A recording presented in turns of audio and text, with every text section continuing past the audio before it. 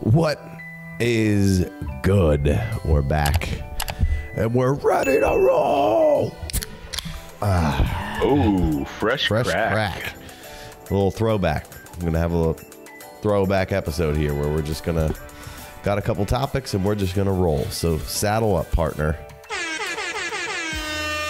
Oh, even the old time air horn. Old time. Everything's old time now. Yeah, we are not too far, about 2 weeks as we speak today from the NFL draft, right?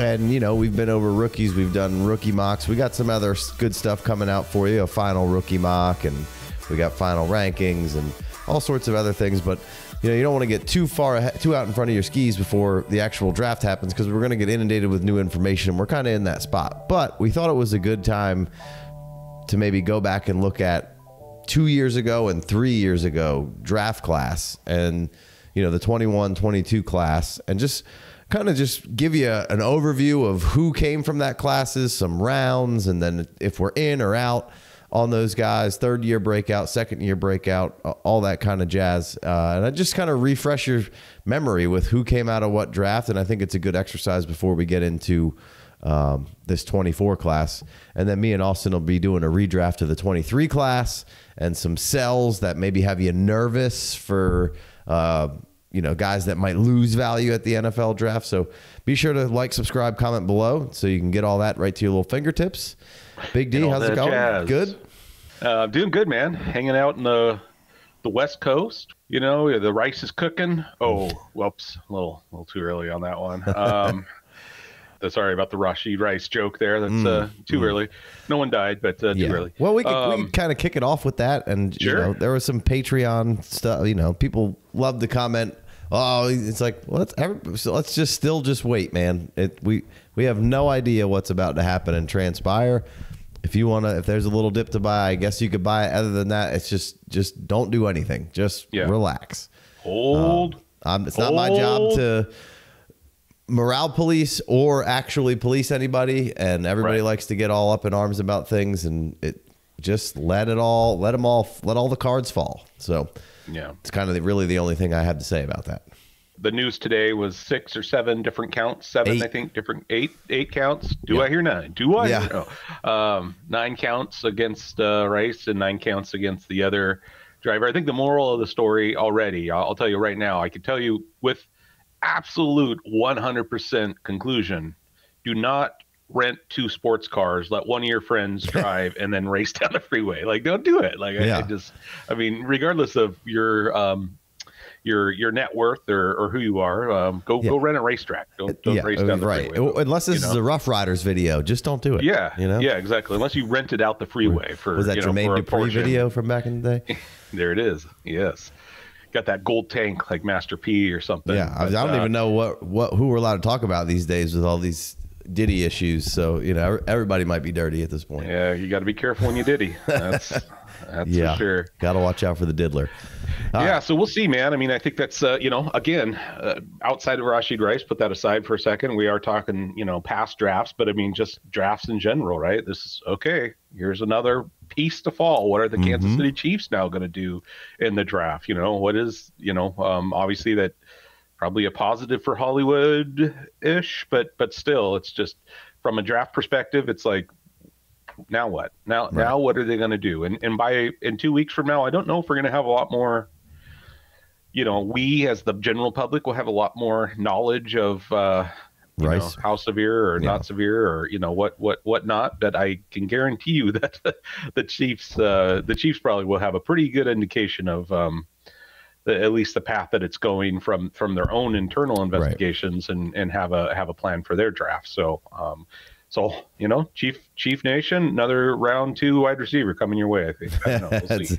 Or, I mean, maybe even 31st. I think even before this, there was a really good possibility of that. Yeah. Yeah, I do too.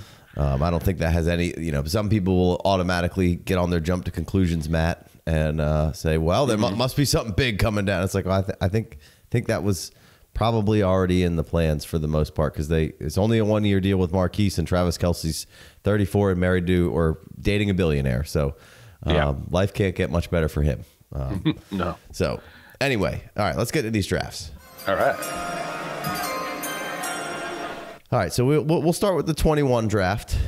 Or do you want to start with the 22? Let's start 21. Let's go 21. 21, Let's take it back. Go back to the future. Yeah, so in the first round, we had Trevor Lawrence, Zach Wilson, Trey Lance, Justin Fields, Mac Jones. Those were your 1 through 15 pick. We've seen plenty of graphics of that, of being basically the only real starter at this point is Trevor Lawrence, and some people have questions about that. I don't. I think Trevor's fine. Is he living up to expectations? No. Does that make him a bust? No. I think, again, people get too aggressive with how they throw that word out there. By all accounts, Trevor Lawrence has been a pretty solid quarterback, and he got the shaft year 1 and went to the Jags. Like, it's Patrick Mahomes. If he went to that Jacksonville Jaguars team, probably not. Not saying he wouldn't be better, but just, right system, right scheme, right people, right personnel to mold.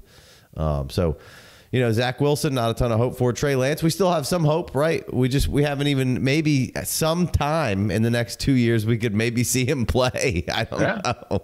Yeah. So I still be interested to roster Lance in a deeper deal. And then Justin Fields, I think we'll see the field as early as September or at probably some point in this season.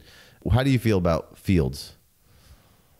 Yeah, I mean, I definitely think that Fields can outplay Russell Wilson, at least from what I've seen last year with Russ and with some coaching. So I do think he's going to challenge Wilson on the field this year. I don't think he'll, unless something unbelievable happens, I don't think he's going to win out because I do think they want to give Russ the chance being the veteran and being Tomlin, But yeah, I could see them making the switch, and and then next year, I think it's a 1-year deal, right? If I remember right, or 2-year.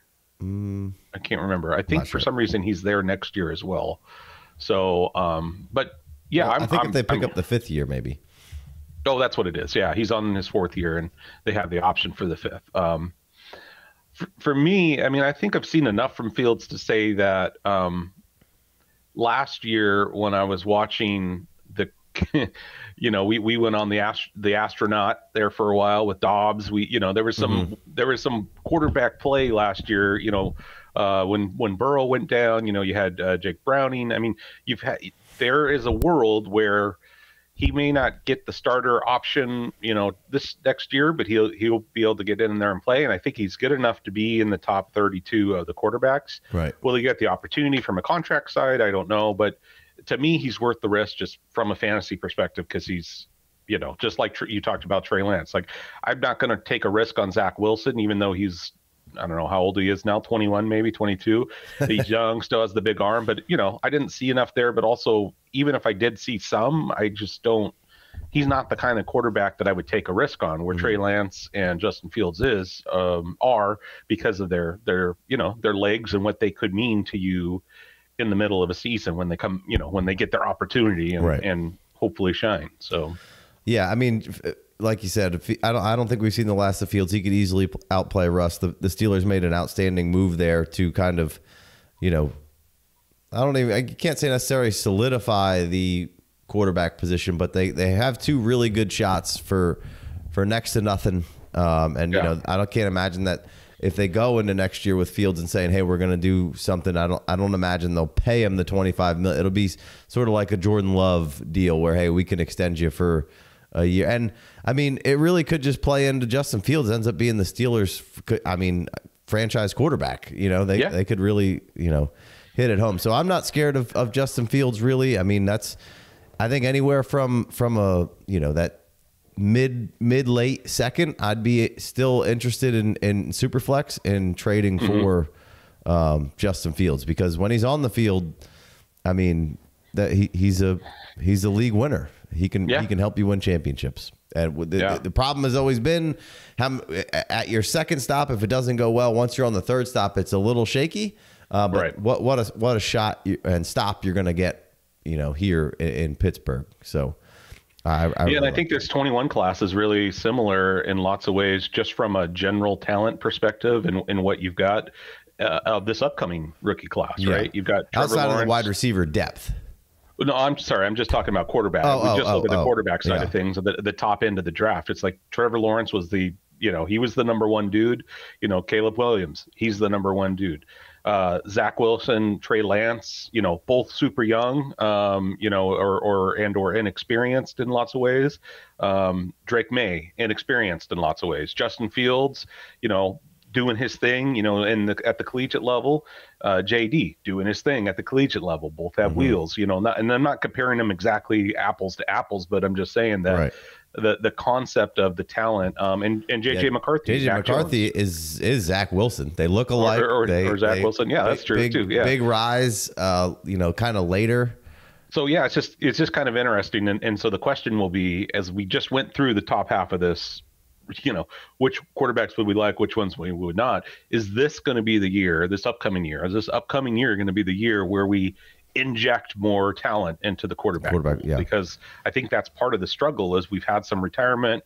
We're banking on a lot of older players like an Aaron Rodgers, like a Kirk Cousins, because I think that there's just been this lull of either quarterback development, quarterback play, bad fits, whatever it is. I'm sure it's a perfect storm of all kinds of things, but it doesn't feel like there's as many in the quarterback and the running back room. There doesn't seem to be as much injection of life, I guess, but sticking around from what I remember of years past anyway. So, but anyways, I digress. Sorry. No, that's okay. And then, Mac Jones bringing up the rear there. And I think that was, poor development and just a crumbling ecosystem kind of around him. So he's going to go down to Jacksonville and then we'll see kind of where that goes in the following year. Probably, I think Mac Jones will eventually get a shot somewhere, whether it's hey, we need a bridge, well, let's see what you can do, or an injury.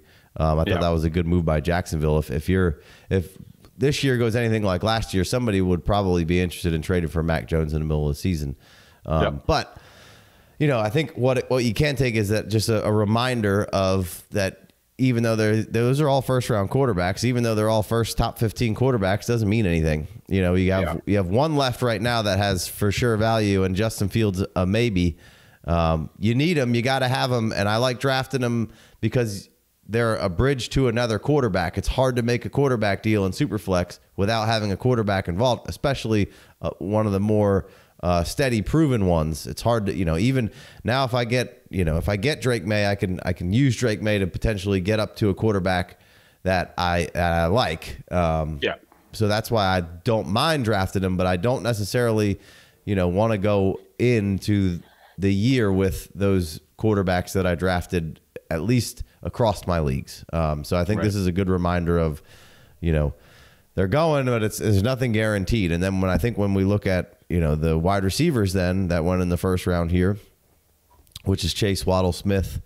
Those are all the first round wide receivers from that draft class, all still very relevant, still very prominent. One of them is, one of the top at their position. And Jalen Waddle has had some excellent seasons. He just happens to have maybe one of the other best ones with him. And Devonta Smith, if A.J. Brown never was available and got traded there, probably would be, somewhat like a number one in Philly. So they just happen to have two alphas, those two guys next to him. So, maybe some points for the Neighbors crowd who wants to draft Neighbors over the quarterbacks, Yeah, definitely. So that's or the Odunze crowd. Or the Odunze crowd, right? Not nearly as popular. So, and then Kyle Pitts was obviously a high draft pick there. Still a lot of love and still holding value. I think, for the most part with this class, it's not nearly as deep as what we're talking about. It wasn't a huge skill position class per se. There's all sorts of forgotten names on here. Michael Carter still, I think, at the bottom of a roster, and Kylan Granson and still on a couple of my taxi squads. Oh, sure. He's had some spots here. Like I liked Kylan Hill as a late add there, but I think he was a little bit of a butthead potentially there. But what we do have is we had some pretty good running backs that have helped you out and stood the test of time. Travis Etienne, Najee Harris being the big ticket items. Those are your first rounders. And then you had Javonte Williams as a second rounder, obviously served an injury. And then we have, a couple of fourths with Stevenson and Chuba who have been helpful at times, especially Rhamondre. And then some other guys, Gainwell, Mitchell, Elijah Mitchell, that is, a little later. Khalil Herbert in the 6th round, which I still have some faith in. But let's touch on some of these running backs in this class. And, Najee's become, I think, a huge buy at this point. Yeah. And Travis Etienne even seems like maybe there's not nearly as much love and hype surrounding a bit of a down year, not efficient in kind of what he was doing in the past year. So I think there's a crack open if you want to take a shot for Etienne. I think the Jags probably bounce back a little bit more somewhere in the middle of how last season ended and last season started.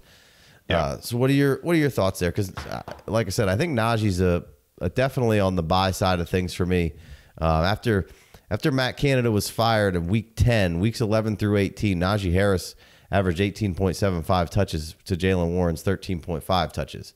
Now, is that going to be the same when Arthur Smith is in there? I don't know if we can count on that, but Najee also was on fire the last 3 games of the season and was like really, really playing well. Stopped kind of doing as much dancing around and was kind of seemed to get the message of, hey, let's plan it and get upfield. I thought we saw a good version of Najee at the end of the season, and Arthur Smith coming from what we just saw in Atlanta. I think this 10th round ADP ish where we're seeing Najee Harris in the FFD ADP, I think is very, very palatable. 9.5 rather, sorry, RB20. But it's 3 straight 1,000-yard seasons with Najee. I think there's still some meat on that bone. I think they're still going to give Najee a nice ride throughout this season. So still very much interested in Najee Harris, and the price has just come down to a very palatable amount for me. So what are your thoughts on Etienne and Najee Harris? Yeah, I mean, they're both buys for me. I think Etienne is he has the ceiling to be a number 1 overall at the running back position, and that is sounds a little crazy, but the way that offense struggled in Jacksonville and Duval, I think there's some room there for it to improve even more so. I know Doug Peterson, head coach there, he's great at turning things around. We'll see if he can continue that and maybe, take some additional strides in the development there. But point being is the way that they used Etienne this last year, I think that there's going to be better targets for Trevor Lawrence in the wide receiver room, which also gives quality targets to your running backs. And so for me, Etienne is a buy, but I think Najee is the clear buy here just because of his cost. I mean, 10th round, 9th round, whatever that is, that's what, mid to late second, I think, in I know it's not 1 for 1, but it's somewhere in there, I think, value wise. And yeah, I mean, if I could trade a mid to late second right now for Najee Harris in any format, but specifically Superflex tight end premium, I mean, I would do that all day and twice on Sunday. It's just thinking that, but yeah, I mean, Javonte Williams though is the one that I'm kind of personally, I just I thought about selling them earlier in the year for like 107, 106, prior to diving in and getting into this draft. I still am not necessarily against that because I just think it's there's a lot of risk there with him. I think there is some floor, but I think just from the injury, from the change of direction in Denver, there's just so much risk in that for me personally that I wouldn't mind doing possibly a re-roll or something or taking Javonte and figuring out what the price difference is between Najee, or maybe it's 1 for 1. I don't know what the price. Again, I'm not sure what the price is at this point in the wild market, but I think that would be if we're just talking about this class, that would be a move that I wouldn't mind doing, is going from Javonte to Najee for this next year, because I feel like seems like you could probably even get a little something on top. Our ADP is pretty close. We got Javonte at 8.12 and Najee at 9.5, but I feel like generally you might be able to, just with name cachet at Javonte and name hate with Najee, you may be even able to sprinkle a little something extra on top of that. Yeah. ETH. Real quick, touching back on ET. I mean, we're talking about a bad year, and he was still RB3 in PPR. I think it's not really a bad year, but just not efficient with a lot of the stuff he did. The volume was pretty good. I also don't think Jacksonville used him in the best way, and they had to improve that offensive line a little bit, which they seemingly are willing to do, and have taken some shots at. So I like that. I think ET's a very good player. So if there was a buy window there, I'd be in. I'd buy him for that, any of those late firsts in the Superflex market. If possible, and I don't know if that's even quite possible if people are ready to get off him that much, but he's in that 25-year-old range now. So people are gonna be looking at it next year. Oh, he's 26, and but he's produced at a high enough level, like you said, to be an RB1. He has been an RB1, and I'm in. I think that's a great point with Najee there, as far as buying for the mid to late second. I don't hate that at all, because he's somebody who can help you win. Now, obviously, it's if you're rebuilding, you don't want anything to do with Najee Harris. But if you're on the way to competing, he barely sniffed double digits until week 7 last year. Najee had 11 points week 4, and then until week 7, that was his first time in 15.8. And then he had a nice little run, 10, 15, 18, 4, 15, 9, 7, 1.3, and then 13, 24, 24 to finish the season. So slow start, nice middle, couple of bummer games in there. That's going to happen from time to time, and then a nice finish. So it's there with Najee. We've seen it with Najee. I like Arthur Smith coming in, and then Javonte. I would tend to agree. I think I like the idea of Javonte Williams, but I never take him in these mocks that we're doing. Right. I'm always I see him and I click him in the queue, and he's up there, and I'm like, oh, Javonte lasted another round. Oh, I should grab him. And then I'm like, it seems like there is quite a bit of risk there. Obviously, he was coming back from a really bad injury where I didn't even think we were going to see him for half the year last year, and we did, which is great. I just don't know how much I trust Sean Payton moving forward with saying that Javonte is going to be our guy here. If it's they have P. Ryan, they have McLaughlin who can do different things, all in there, and it seems like is Javonte going to be your first and second down guy? Is that what he's going to do for you? And then in a year or two, we're going to move on, and maybe he never gets quite back to where he was. I did see that, had 55 targets and 47 receptions last year. So that was Javonte, that is. More than I had thought. Didn't think there was a whole lot. But just in watching him last year, which he shouldn't have been, he didn't look very effective. He didn't look great. He had a couple games in there that were okay.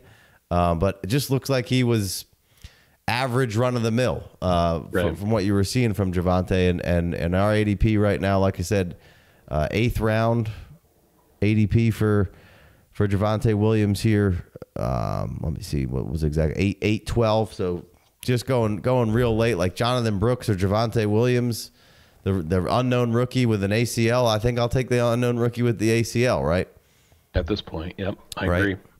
And I Blake Corum or Javonte Williams. I mean, they're probably the same age. Actually, Javonte was pretty young coming in, so Javonte might even be younger than him. But I'd probably take Blake Corum because I don't know, but I'm sure Corum.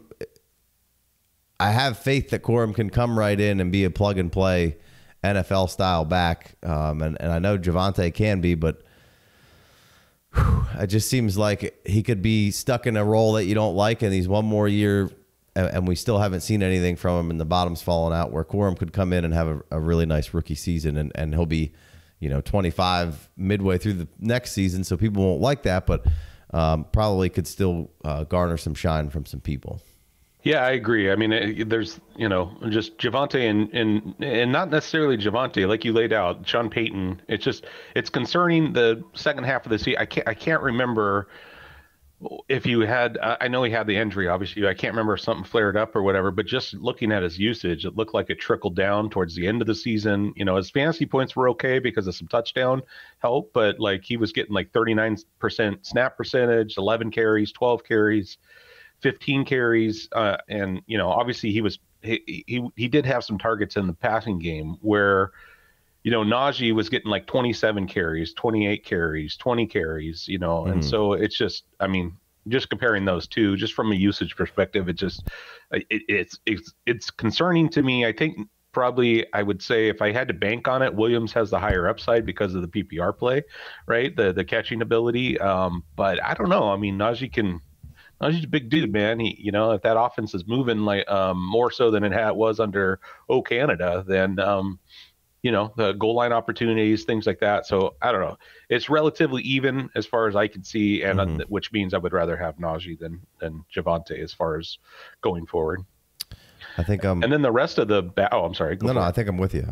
Yeah, continue. Yeah, and then the rest of the backs, Rhamondre, Chuba, Kenneth Gainwell went in this draft. He was a 5th round. Rhamondre and Chuba were 4th rounders. Elijah Mitchell was a 6th round, and Herbert was a 6th round conditional pick. I mean, I don't think I'm going out and buying any of those guys. Maybe Chuba, I might sniff to see where the value is, but they're all kind of in, at this point, 2 weeks out from the NFL draft. I think they're in that NFL veteran purgatory where I'm like, okay, I know who you are. I've seen what you could do. I'm going to wait until after the draft to decide if I'm going to go get you as some of my running back help. I want to see if you survive through the gauntlet that is not just the NFL draft, but then the undrafted free agent signings and the cuts that come during our camps. And and why are the cuts important? Well, because when the cuts happen, then teams also shuffle. But I think that last year they did the cuts different, right? It was all at once, like week 3 or week 4. I don't remember. I can't remember. There's a different cut down procedure, so maybe that'd be a little bit different. But regardless, those guys aren't on my radar personally. If I have them, I'm not looking to sell them unless I get something great. But I'm not necessarily looking to sell them. But I also, if I don't have them, I'm not necessarily looking to get on the bandwagon at this point. So yeah. I would say for me, for those guys, those are all guys that I'm interested in, after we get in that 14th, 15th round of startups. Sure. And I'm taking swings. I think it's a good call with Chuba after the draft to see kind of where they go, what they do. Are they moving forward this first year with Chuba and Sanders, and maybe take a stab on somebody late? I don't have the Panthers picks in front of me, but it would seem like Chuba could have a decent role this year. Elijah Mitchell, we know, is a good player. If anything happens to CMC, he doesn't have any value with a healthy CMC, but God forbid anything happens to CMC, Mitchell could be a real big help there. But 18th round pick, if he's hanging around, that's where he's going right now for us. So I would take him. And Herbert, the same thing. I think Herbert's had some good play throughout his career so far, but just now he's buried on the Bears for with Roschon and Swift and him, and Swift hasn't been the healthiest. Had a pretty good stint there with the Eagles for a year, and we don't know what's going on with Roschon. We like him, but we're not sure. So all those guys are guys I'd take swing on, and Rhamondre Stevenson is a guy who I'm looking for a little bounce back this year, but the situation is so unknown for what's going to happen in New England. Yeah. I like the player. I think we can see somebody who was a little closer to the 21 or the 22 version rather than the 23 version that we saw. I think he can be 1,000-yard back. He can be efficient. He's a pretty good pass catcher. He's pretty elusive. He had 30 runs of 10 plus or more in 2022, and then only 10 in 23. Right. I don't think that he lost that much in one season. I think the Patriots were just so bad just across the board. They just were not executing. It just seemed like everybody was fairly disconnected from what was going on. So we'll kind of see where they're at. You got Gibson coming in there and Rhamondre. They draft a rookie quarterback. I'm still very interested in Rhamondre Stevenson. Let's check out the ADP real quick. 10-5. So, Rhamondre going in that same area as Corum, as Tony Pollard, as DeAndre Swift. About a round later than Najee Harris. Any thoughts in general of guys that you would rather have than Rhamondre there, or is Rhamondre the choice? Swift, Rhamondre, Mixon, Rhamondre, Kamara, Rhamondre, Corum. Let's see here, or Najee. How you feeling about a list of those running backs in that 9 to 10 range? Yeah, I mean, I think I think he's probably in the middle of that list for me. I think at this point, again, I think he may be if we're just talking about talent, I kind of like him a little bit better. But if we're talking about team build and I mean, Mixon just signed that contract, right? I think Najee's on his 4th year, I believe. Yeah. 3 straight 1,000-yard seasons. 1, 2, 3, 4, 5, 6, 7, 8. It looks like New England has 8 draft picks. 1, 2, 3, 4, 5, 2, 6, and a 7th. So, they could do something there, but they've got some. They got a lot of holes. They've got some building. So I think Rhamondre would be safe. I think when I'm doing a startup, he's probably a more attractive name to me. Again, I think at this point, I would probably go with the people that have the contracts ahead of him just a little bit. But to me, it's just what's the direction of the Patriots going to be? Is this going to be just a kind of a mess of a year where they're figuring things out with the whole new regime? Or will they come out here and really be fired up and kind of have a direction? They may not be great, but still a competitive team. You know what I mean? Like Arizona last year, they're fighting to the death in every game, which to be fair, they did fight a good bit in a lot of those games last year. It just seemed like this kind of is what needed to take place. And we'll see how that shapes things. But I would say probably about the middle of the pack there. He's already 26 years old, so he is going to be playing for a contract here. Yep. And I don't think he's gaining any value. So if you're looking at it that way, I don't think it really matters too much what he does. People are going to say, oh, he's 27 and he's Rhamondre Stevenson. So if you're looking at it that way, then I'd probably, go to those younger backs and like you said, re-roll. Should we jump over to the 2022 class, or you want to touch on a couple more guys? No, I think we could jump over. I was just going to compare him. I think Stevenson can have a James Conner-esque career arc as well. I agree. So I just wanted to, because Connor's 28, Stevenson's 26, and I feel like he's kind of going down that same career path where it's like really good, then team struggle, he struggles, everybody struggles, and then he's kind of finds a home, and he's a better talent than what people think he was. You know? Yeah, I like the James Conner comparison, because I think if he gets in the right situation and the right team, he could go out there. He does have, I think, some dual threat capabilities, and he's got that bigger body. He can get you some longer runs, he can get you some catches, he can get you some touchdowns. But it is a little. It's not a sexy pick, and I don't think it's gaining you any value, but I think it can be a really nice pick here, potentially moving forward in that 10th round. So